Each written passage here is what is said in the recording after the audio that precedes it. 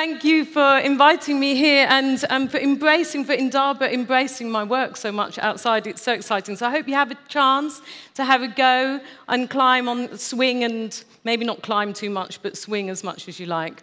So I'm London-born, London-bred until I die, and then I'm dead. And then this is my family on my dad's side. This is my great-grandfather, and he was a child of the workhouse in Britain and had gone to the circus. So he was in the French traveling circus until it became a permanent one in Paris. And this is my great-grandmother. And they didn't know what to do with her, really. She just joined the circus, and so why not become a high diver? Like, that's quite scary. Anyway, so she was a high diver, and I didn't really realize quite what that was until I watched a film called Carousel, or Carnival. So I think she had to embrace the unknown. So my family have lived in the same house in a working class area in Holloway that's a very migratory area, very multicultural, and we've all lived together, very similar to the last speaker. And this is, when he left the circus, it's a long story, I'm not going to go into it too much, but his mother found him, went in search of him at the circus, and brought him back to London to live in this house. But you see, they're quite characters, they didn't quite fit in with the London ways. And then my grandfather in the middle, then got his French. There was some second or third cousin or something. Is my French grandmother, and she was a bit more elegant, I think. And this is her father, who was a salon painter in Paris. So they all lived in London, in this house, in the middle of this working class area, in a very bohemian lifestyle. My grandmother even kept my dad there during the war instead of getting them sent away. And then my dad was a classical musician.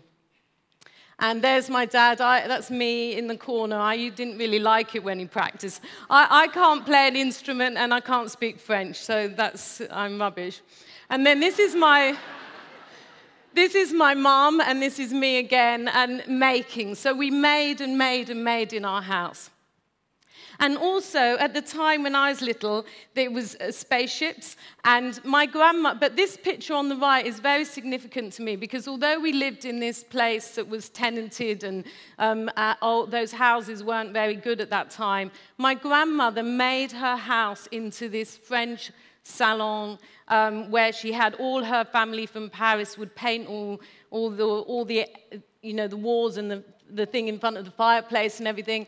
And she just lived this elegant, she lived her fantasy, she didn't mind. And I think that's something that I've learned, that actually you can make your own life. There's lots of things around you, but you can also make it for yourself. And I used to like watching telly a lot, and particularly banana splits. So I think I'm going to blame a bit of my colour sense on the banana splits. Then I grew up, and then I had lots of influences. But the key ones that I remember were Andy Warhol and Memphis and Hockney Paints the Stage. Not Hockney in general, but this one exhibition he did I went to see when I was a very impressionable age, and he just transformed these spaces into something that was magical. And I just thought, wow, that's an amazing thing that I could possibly do. And then the other thing was, I met this guy, Luke, along the way. Always done by Henry the One. And he is part of his psychobilly tribe. And there was a point in my life where I felt that I needed to sort of reevaluate who I was, and that, you go from college and you do things and you think you're meant to do everything like everybody else does and have children, do everything, and actually you can do what you want. And he'd always done what he wanted, and in a way he became my muse. I thought, oh wow, that's how I need to think. I need to just do exactly lead my life in the way I want it, not the way my parents wanted, nobody else, just me. And that, to me, is about belonging. So when I was at home, because it was such a particular family, I only belonged there, and I was always an outsider everywhere else. And it took me years and years and years, and I think probably until I found somebody like Luke, I thought, actually, we can live this funny lifestyle together. And this is where I live, and I have my studio there, and I can make and do whatever I want in it. And that, for me, is my sense of belonging. My sense of belonging isn't about having loads and loads of friends and having a tribe, like Luke's got a tribe. My sense of belonging, because also I was a middle child, and I was always three in a bedroom, so I never had my own space. So for me, it's about space. It's about having a place for me to escape to and to create the things that I want to do.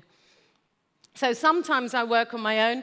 My little dog, who does feature in this, Lemmy, he's dead now, but I'm getting a new puppy next Saturday, so he's a Westie as well. And then sometimes I work with Luke, and we make things. We just like making lots of things. And we went and did this project in Melbourne, where when we got there, they didn't have anything. So we just had to get pens and paper, pens and bits of wire to draw circles, and we made a big installation with very little, but with lots of people.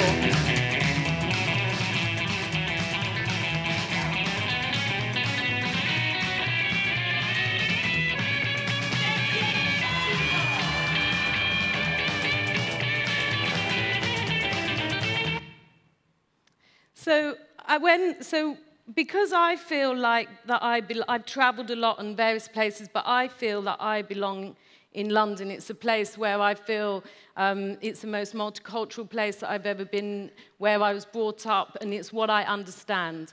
So then there's a lot of projects that I work on where people have come from other places and they don't feel like they belong. So how, we can make belonging. How do we do that? Can we approach that in our work? So I think one of the things that's really important is about looking around you. And looking is important, but it's quite passive. So what you've got to do is start seeing things. So you need to look at things and then see what they mean to you and what other depths they are, and not just pass over things. I obviously have an obsession with carnival things, and because of my circus upbringing. And so this manifested in a project in Mexico where we wanted to, there was a request to look at how do you think about the way you work. And the thing that I think about very much is about looking and seeing things as if you're a child. Don't get... It's too easy not just to miss things, that you need to go back out there and see everything fresh as if you'd never seen it before, and then let that go in your mind and then see how that works. So with this concept, we made this huge camera obscura in the middle of Zocalo Square in Mexico City, and it was all based on a pinhole camera. So we made it literally a walk-in pinhole camera, and this is what you saw. And what was so brilliant, it was a free piece of work for people to go in. Everybody could see it. Nobody realized that through a hole, you could get a video on the wall in color. It was upside down, but you could get it. And so this was a revelation to people. And they started thinking, oh, how does the picture go in my camera? And all those sorts of things. And so it made all these connections. So all these sort of simple things that we do every day, you can actually make work that make people rethink it. Strong love. So I was asked to do a project about love at the South Bank, and they gave me this quote by Martin Luther King about love, about the strength of love, and they said that you could do anything you wanted with that quote. And they gave me this site, not dissimilar space to Artscapes. I really love concrete surroundings. And I had been to Delhi, and at the time, there had been this temple that had been there for a really long time, and then this flyover was just coming across it. And it was suddenly this juxtaposition of these colors and this really brutalist concrete just had this, I don't know, it did something to me. So then when I actually got down to thinking about what we were going to do for this Temple of Agape, I literally sat on a train and I just did this drawing. And everything that everywhere I'd visited, all the different places I'd seen, I just seemed to put into this piece of work. And then it just happened. You just made it from that drawing. And I wanted to include all the quote. And this was the first time I got lots of people in. I put out on Instagram, got lots of people in to come and help me paint. And they painted, and then we do pictures every day, and there was this community of making this work together. And a sense of love between us as well, just because we had fun, and it was good, and it's not about being isolated. And so this was a piece. So this was completely painted by just us. Nobody had painted it before. When we made the whole piece, and it's double-sided, it's got stairs, it's double-sided. I mean, it was ambition. I do have this thing where I just think, oh yeah, okay, I'll do it, and I do. And I think it had like over 1.5 million people in it. But what it was really important for me was the outside was about color, because even though sometimes color can sort of be stronger than the message you're trying to get. And actually, this was about love being strong, but on the inside, it had no color, and it was about the light coming in, a natural light, and it was about being contemplative. And so there were very, very many forms of love. I just put this in because this is my mantra. And then making things together. So this is a really big thing, whereas I just showed you groups of people together. This one is about working with poets and working with other amazing artists. So you might know the poet Lemsise. He's an amazing guy. And I was working with him on something, and I was stuck with this project, and he wrote this tweet that day, and I read that tweet, and I was like, suddenly, I think Luke went out in the evening, and I just made this model, and Luke came back, and I went, oh, here, look, what I've done.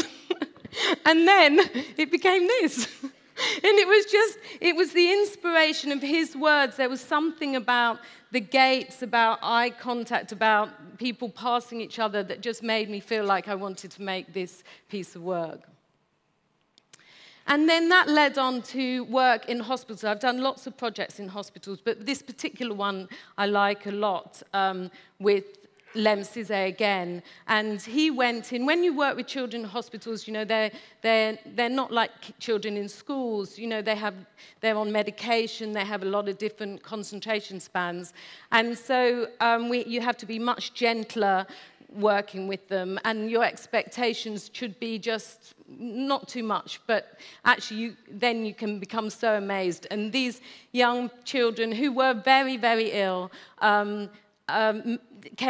did these beautiful poems, and you can read some there. And then I went back and did workshops with them and made this font.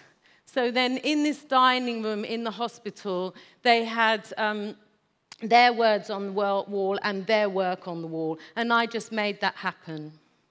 And this was a really beautiful piece. This was a 7-year-old, and he spoke half Urdu and half English. And so he wrote his poem in both languages, which was really sweet. And then this was a word they just liked. They loved the word dazzle. So I put dazzle on the wall. I think the nurses were quite scared. The nurses are always scared of me. The nurses are really scared of me.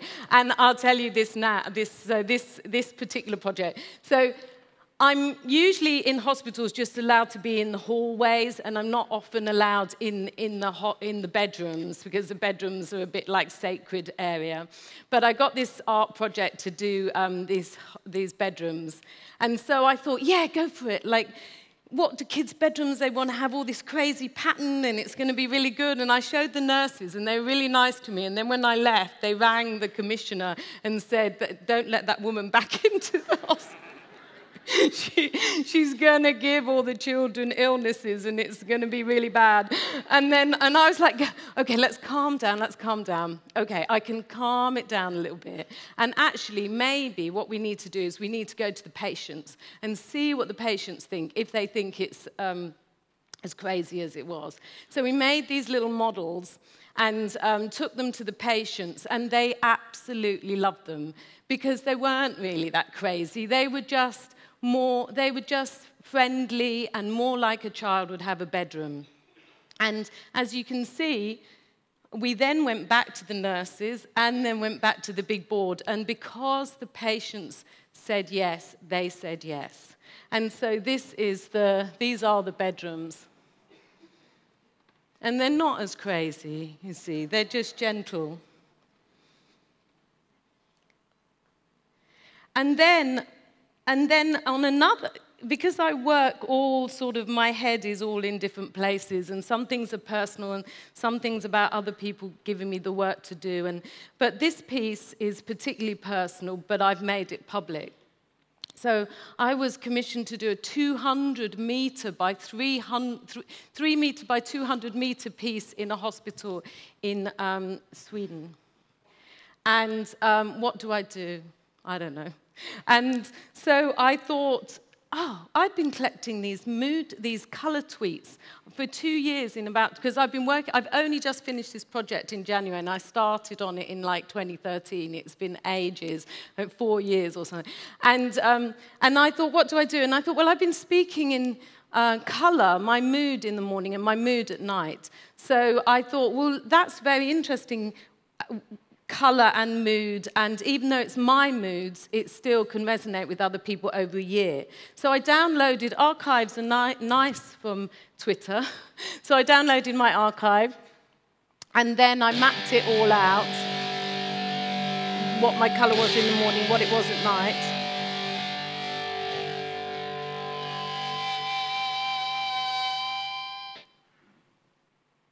But then I thought stripes were a bit boring.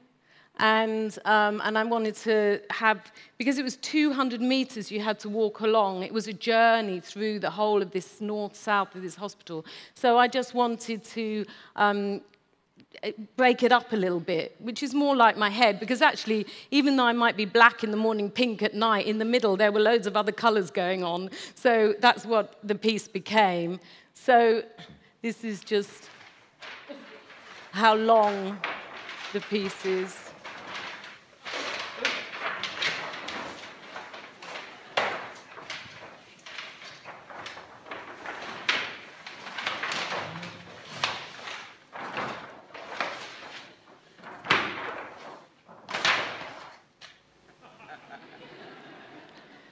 And then they said, okay, because it took ages and we had to work out the paneling. That was boring, that whole bit. So that was about 3.5 years. And then finally, 1 year, we start painting it. So I just got loads of people in again and we painted.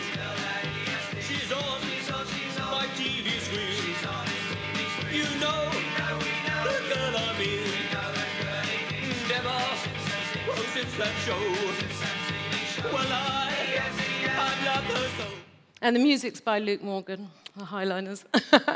And so this is what the corridor was like before, and this is it now. And it's completely finished now. And this is how long it is.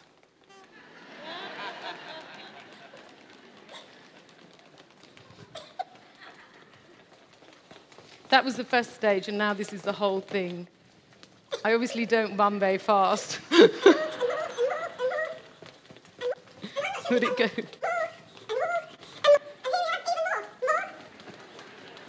And I have speeded it up as well.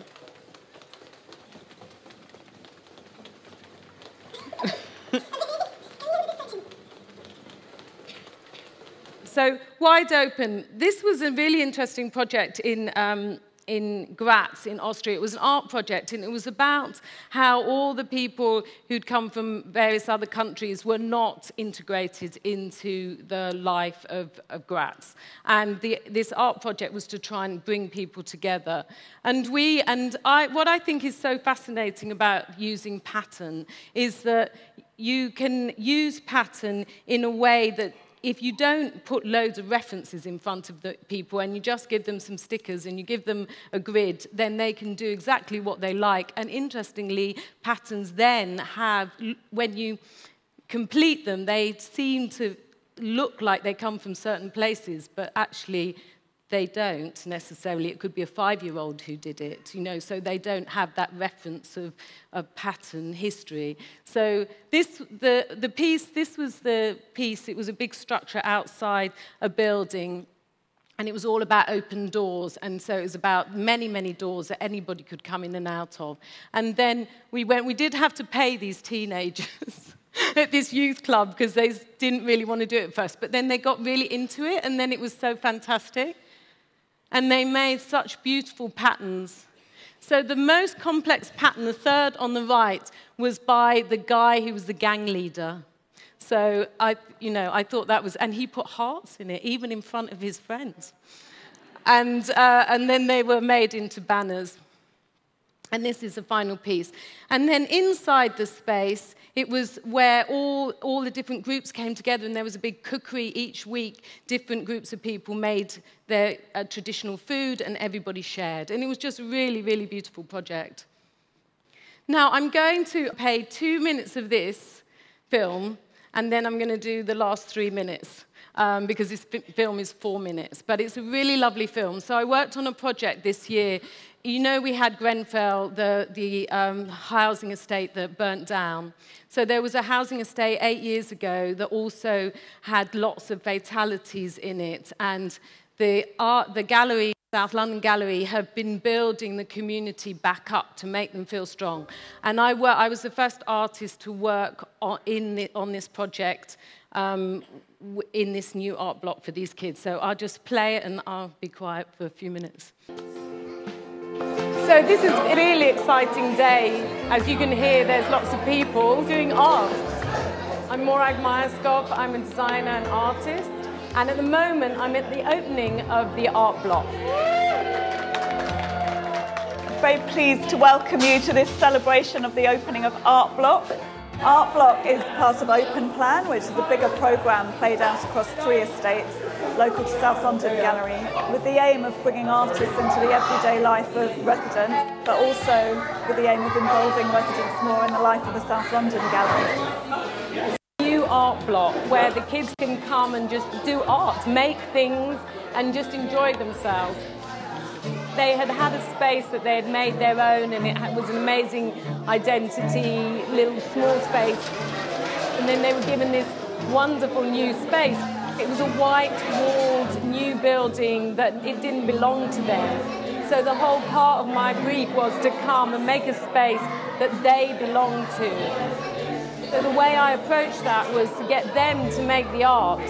So I did workshops with them, pattern workshops, word workshops and various things. And then out of it, I took their work and then I transformed it into the space that you can see now. My name is Kudauda and I'm 9 years old. At one of the workshops, I did a little bit of art and we had to design our own kind of like picture. So there was kind of shapes and we had to make our own picture out of it. The thing that I like about the new place is that the new place is big because the old place was too small for me to dance, but now the big space is better for me to do that. And there's lots of different colours on the walls.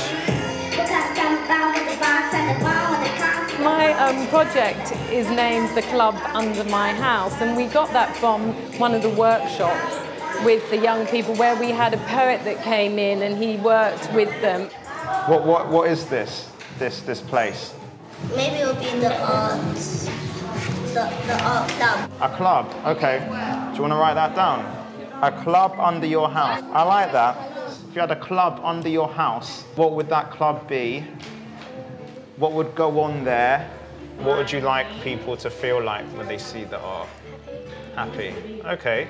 I think that's really nice. This is about a response, a piece of work last year that was a response to all the bombings that we've had in London, and about trying to sort of just bring some joy and peace into a quite fractious London.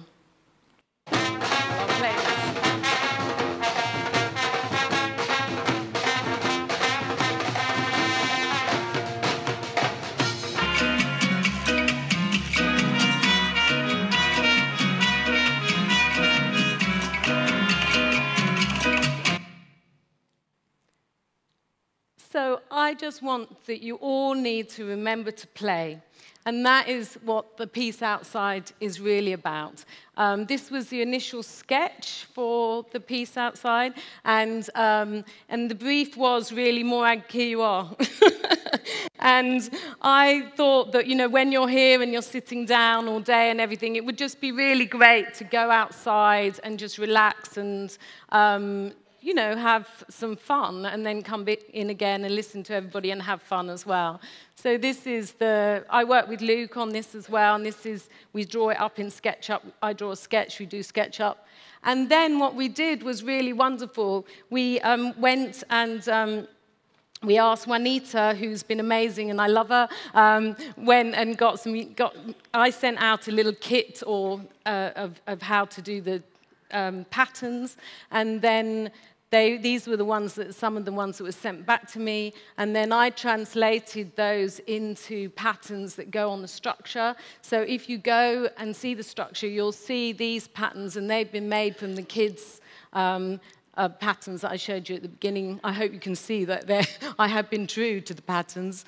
And so just embrace the unknown and let your mind go where you want it to go or not. And thank you for listening.